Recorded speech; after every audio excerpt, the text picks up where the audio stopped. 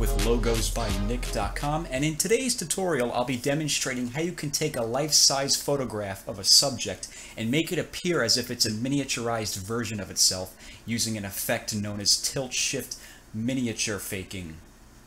And the way this effect works is by blurring out certain segments of the photograph to simulate the shallow depth of field normally associated with close-up photography. So I'm going to show you how to do this. If you'd like to update GIMP with these icons here, I'll have a link to that information in the description, and I will also have a link to this photograph that I'll be using here in the description of the video as well. So I'm going to open up this photo with GIMP. And there we have our photograph. The first thing we want to do is right-click on the layer just to make sure we have add alpha channel.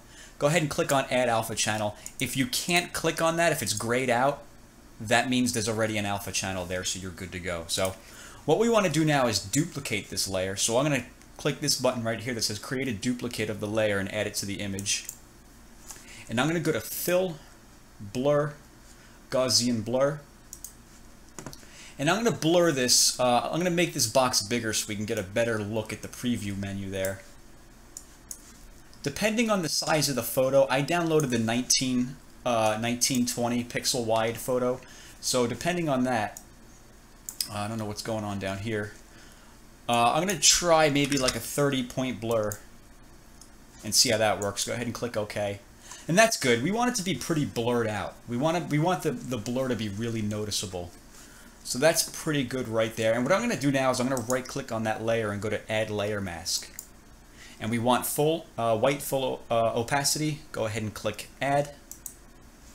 And what I'm going to do now is grab the blend tool. And what we want to do now is make sure we have black set as the foreground color and white set as the background color, which I believe is the default when you open up GIMP. So that should be set that way already. If not, just go ahead and change that. And for the gradient, we want to choose this one right here, foreground to background.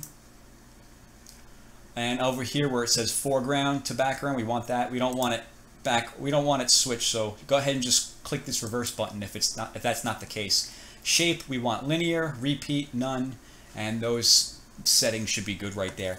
And what I'm going to do is I'm going to bring the cursor maybe like 2/3 down from the top of the image. And I'm going to click and drag a line going down to near the bottom, not at the bottom, but near the bottom. And I'm going to hold Control so it locks it onto the vertical axis so we get a perfectly straight line.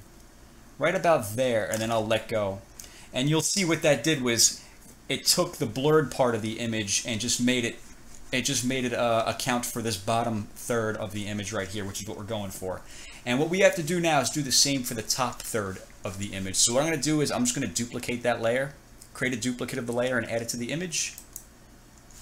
And I'm going to do the same thing now, but going up this way. So I'm going to bring the cursor about 1/3 down from the top of the page. Click and drag a line, hold Control to lock it to the vertical axis. Maybe about like an inch before the top of the image right there, and go ahead and let go and see how that looks.